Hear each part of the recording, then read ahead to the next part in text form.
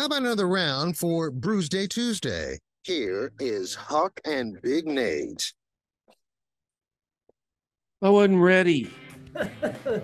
Neither was I.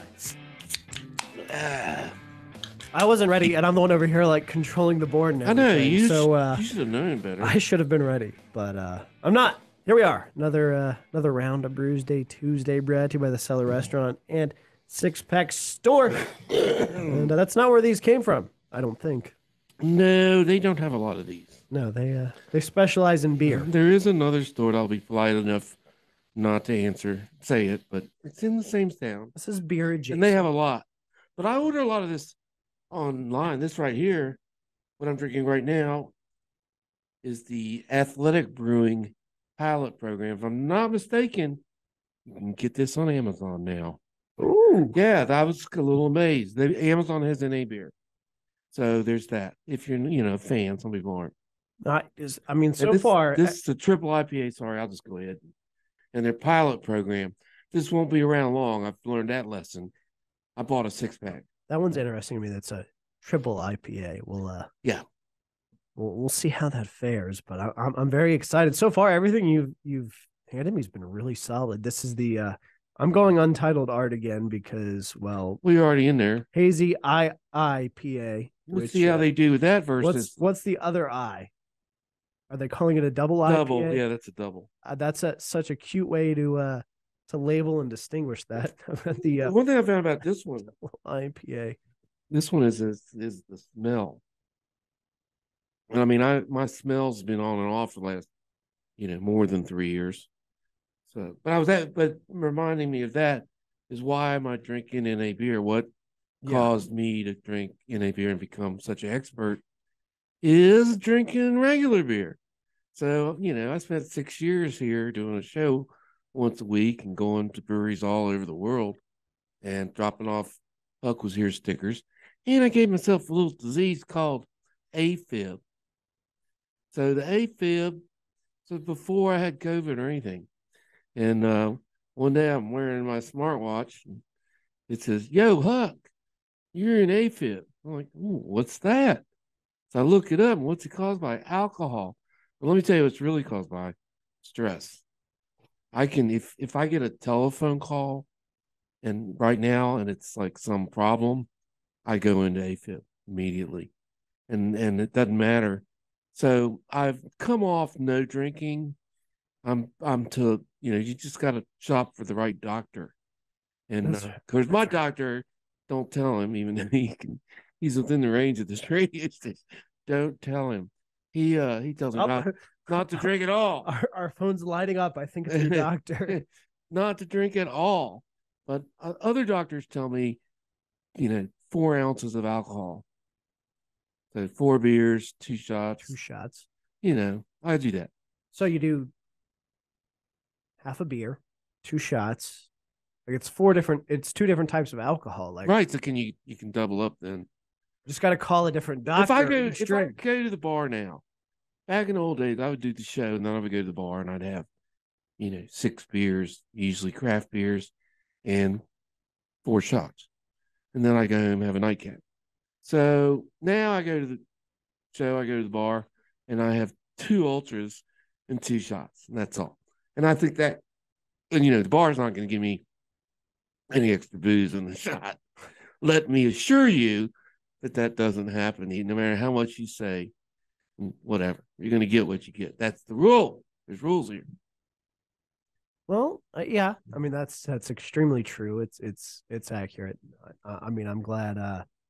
You probably haven't been to the bars lately. Of course, I had periods of my life I had kids and all.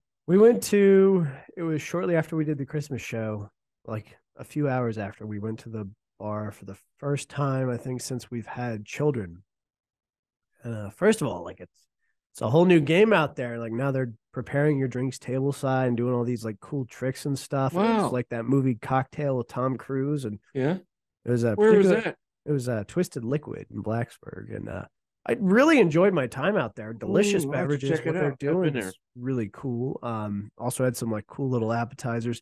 So granted, there could be some bias because it was the first time in 3 years I'd been out to a bar, but definitely enjoyed the experience. But something I'm really appreciative of is that you've been able to find and enjoy non-alcoholic beers, because that was when everything was going on with you. That was my biggest concern. Is, man, like Huck's kind of lost a part of his identity. Well, let me tell you something here. In June, July, when I first came out of being myself, we were just laughing a minute ago before we came back on air, is I'm not myself, and I still have to have somebody go around with me and help me do stuff because I forgot to turn my air on. So if towards the end of the last segment I was sounding a little less loud, it's because I didn't have any oxygen in my system, but I do now. But anyway, I couldn't taste, I did not like the taste. This is going to shock you, of IPAs. And I just didn't like the IPAs, double IPAs, triple IPAs, barley wines. It probably took till October before I started liking them again. I do like them now. See, I could see coming out of it and not liking IPAs. In the times I had COVID, one of those things that was consistent for me, prevalent for me, is that I did, in fact, lose my sense of taste. So coming back, IPAs, all I got was the bitter, none of the flavor. And that did kind of bother me. But barley wine shocks me because barley wine, that's not even necessarily even the same taste buds. Wasn't right. But I have this tongue thing. I went to the ENT, but they couldn't help me. It's like half of my tongue is burned. It's not really a burn, but anyway, it's a COVID thing. Can we get you a donor tongue? Yeah, that's what I need. Is that a thing? Can I get one from one of those Kiss guys with the Gene Simmons? Yeah, he's got that. He's not 40, using it. Yeah, they're on their farewell tour, 50th leg of their farewell tour. No, I don't know what I'd do with it if I had it. Well, no, it's like shock the neighbors. Yeah, that's true. Tell my 1-year-old grandson stick his tongue out. That would wake him up. Absolutely, stick it back at him. But that's the thing. Yeah, I do like NA beer. Let me just tell you though, I bought some NA liquor. Don't waste your hard-earned pennies. Not a thing, really. I can't imagine a scenario where, if I'm going to liquor, part of it is, don't get me wrong, I love bourbon. But if I drink a bourbon and I'm, you kind of, if you're having a nice night to yourself, you pour bourbon in a highball, you throw an ice cube or two in there maybe, and you're actually drinking. But you want to feel that buzz. You want to feel that warmth. And oh, yeah. I feel like non-alcoholic liquor. Seriously. Do you get any of the warmth when you drink it? No. And I'm telling you, the other thing is, it's not. This is terrible. Well, I don't go into AFib when I drink fake bourbon. When you drink bourbon, you can feel it go down. You can feel it hit your brain. Yeah. And in me, I feel it in my heart. It's just wonderful. No, and I mean that's something that's definitely tricky. I mean, the only one I could see potentially maybe fooling me is tequila, just because I don't drink a whole lot of tequila, and agave is such a easy taste to replicate. Yeah, I have to have my tequila now. I have to have it sweet. I usually use non-sugar sweetener. What is that stuff? The green stevia, truvia. Yeah, stevia. And I usually put a little lime juice in it. It's like a really lime, a margarita shot, but not much margarita. But yeah, tequila doesn't give me a hangover. Never has. No. Tequila and vodka don't really. I'm kind of limited to vodka's kind of my screwdriver in the morning drink, or Bloody Mary. I'm not even I'm very, very picky about my Bloody Marys. If I'm going to have a Bloody Mary, there better be a whole chicken in it. Oh, yeah. You know what I'm saying? It's got to come with a snack. And somebody's got to put horseradish in it. It's got to be really good. Yeah. I'm not drinking a zing-zang Bloody Mary. That's not my thing. Recently, I was in the, where you go to buy liquor. Yeah, that place, liquor store. There was a... we are in Virginia. I saw those, with their premix cocktails. They have this new thing. It's Virginia made. It's called Moose Mix. And they're these individual cooler bottles of Bloody Mary mix. So basically, you open the bottle, you add your vodka, you throw it in your cooler, and call it a day. And I don't know who makes it, but it's absolutely delicious. And they definitely use real horseradish, so you kind of get everything. The only thing is you absolutely have to add olives and maybe bacon. Oh, really? Yeah. Just because those are both good. Well, yeah. Olives, it's your snack. Yeah, olives are good. So what about, so we run in a situation where we didn't have the orange juice. And I'm on diuretics, LASIK. Some people call it LASIK. I call it pissic. I'm not sure I can say that, but I just did. But that's, as soon as they give you one, you head to the bathroom. Yeah. And continue throughout the day. But anyway, so I drink zero Gatorade. I was going to say Gatorade and vodka. You can't go wrong. Like, I'll take a screwdriver, and Liz like, we got no orange juice. I'm like, put it in the Gatorade. Put in that orange Gatorade. And I swear it's better.